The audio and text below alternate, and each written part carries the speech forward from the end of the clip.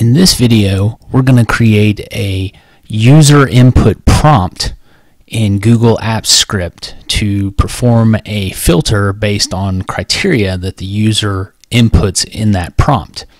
So just to show you what we're going to build today, I have a data set of loan records. In column B, we have 3 different loan types, and I have a script button here that will generate a user prompt and require the user to input a filter value. So when I run that, you can see, get this prompt that says enter loan type to filter. So I'll enter a loan type, and when I click OK, a new sheet will get added with just the auto loan type loans filtered on that new sheet. And there it is. So the first thing we want to do is go up to extensions and apps script. Try this new editor will appear. I still like the old one, so I'm going to close out of this and I'm going to name our project. We'll just call this my filter, and the function will be called my user input. And we're going to begin by declaring a few variables. So the first variable is just going to be called SS for spreadsheet. It's going to represent the spreadsheet we're in now. So that's going to be equal to the spreadsheet application and then get active spreadsheet. We're going to have a variable that represents the sheet containing our loan records that we want to filter on. So we'll call this loan sheet, and that is going to be equal to our spreadsheet variable and then get sheet by name, and the name of the sheet is loans. We're going to have a variable called UI, which is short for user interface, and that is going to be equal to the spreadsheet application, and then we want to get the user interface. This just enables some sub options that we are looking for in this scenario, like user prompts that include response buttons like OK and cancel and things of that nature.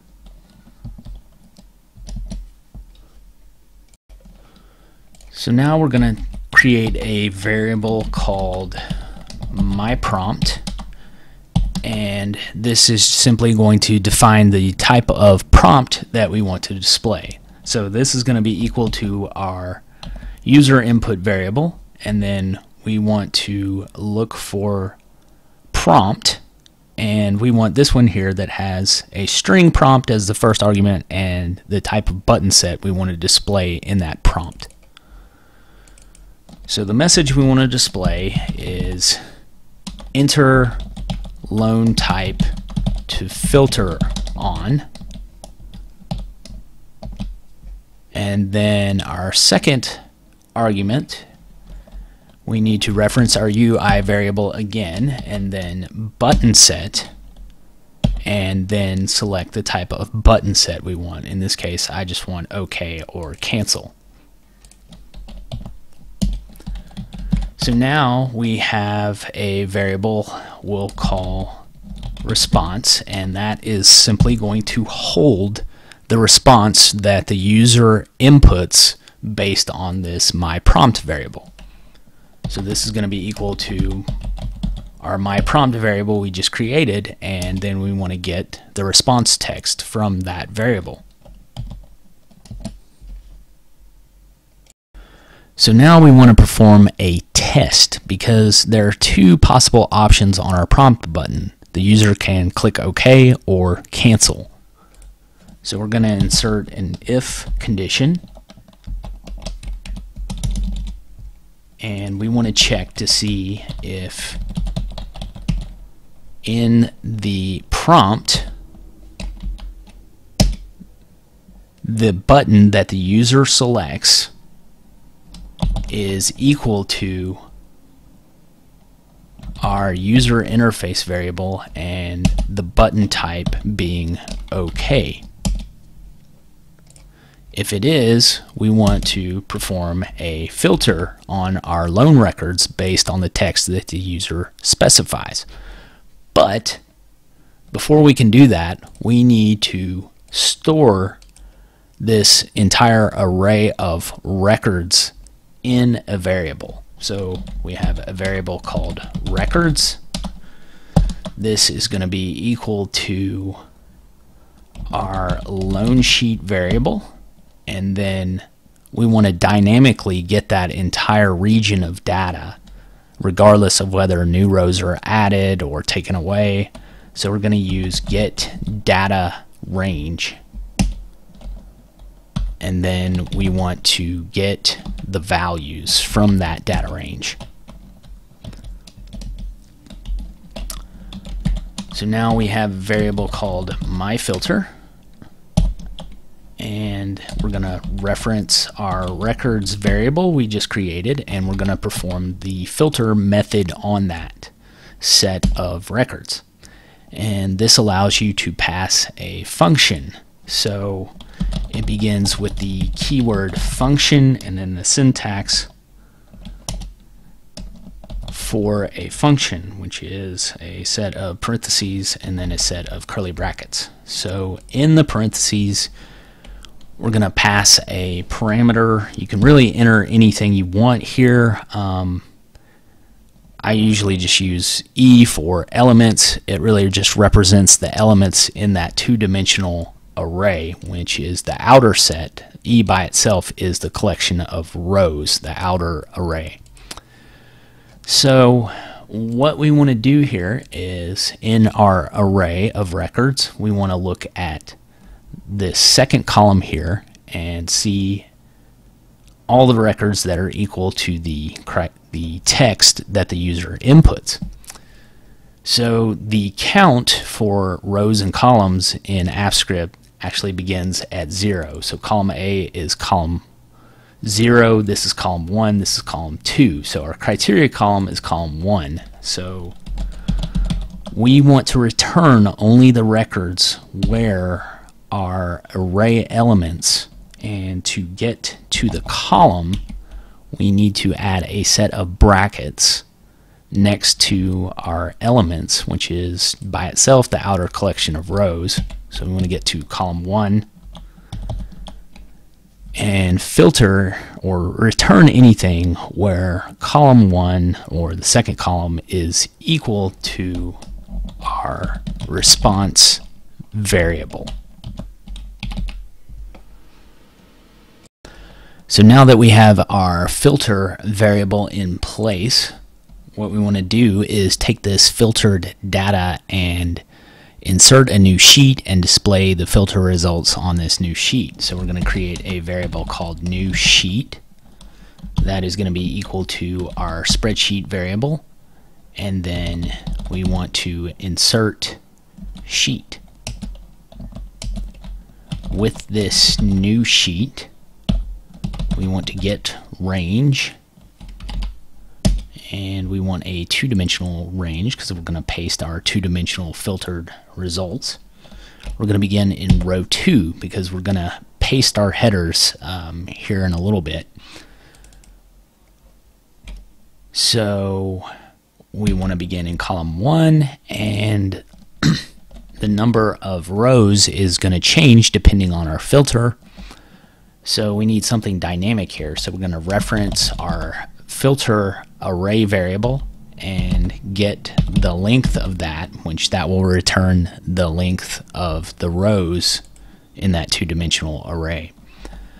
So the number of columns we have, we're just going to input a hard number because we have 5 columns.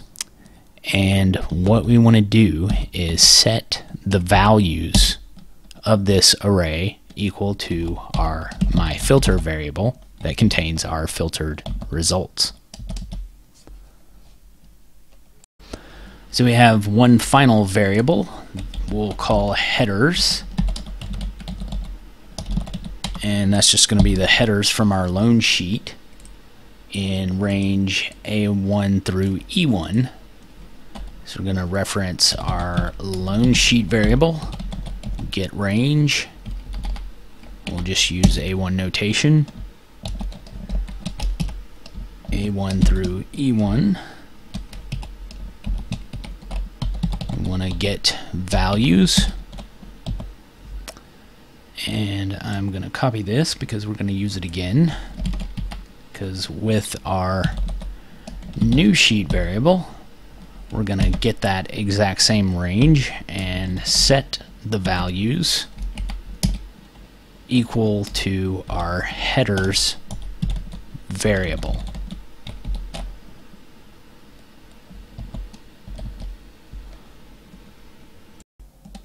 So another thing we need to deal with is some of the formatting issues, because we have columns D and E that are in kind of a currency and percentage format, and when we paste these values into the new sheet, they're going to be in the general format. So what we want to do is, with our new sheet, again, we want to get range, and this time we'll just refer to the entire column, column D. I'm going to set number format, and in double quotes we'll just use like a currency format here, and do a similar thing for our column E with the percentages.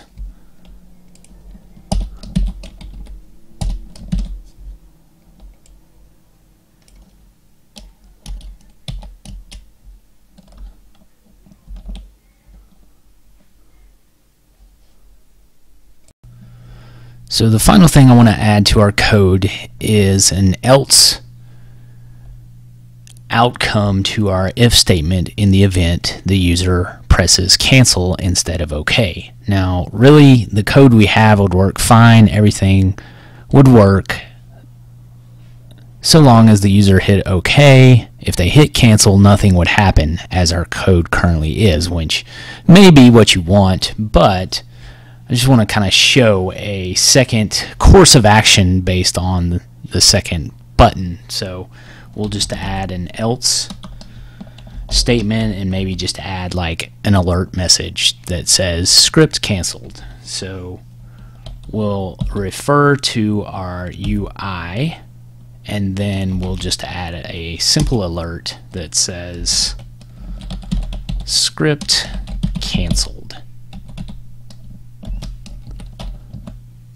So we'll save our code here.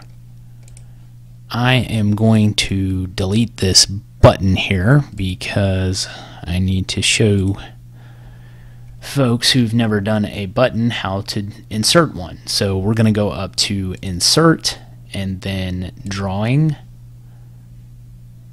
I usually just grab a rectangle or a square, draw it in there, and you can click in there and just type a title. So maybe like input value. So now all we need to do is assign this to our script, and our script name is called, or function I should say, my user input. So we'll click on this little drop down here, assign script, put that in there, we'll run this. When I click on this, now we're going to have to authorize it. So we'll click continue, click on the Google account you're using, go to advanced, go to your project name down here at the bottom, and then scroll down and allow. Now we'll probably have to click it one more time to actually run it again. So we get our prompt. We're going to filter on auto loans, so I'll click OK. A new sheet gets added with just the auto loans. I can run this again and input mortgage. Click OK, and we get a sheet added with just mortgage loans. I can hit cancel or the X button here, and we should get our script canceled message. So that is the second outcome of those two buttons for OK and cancel. Well, that is all for now. Thanks for watching. Please remember to subscribe.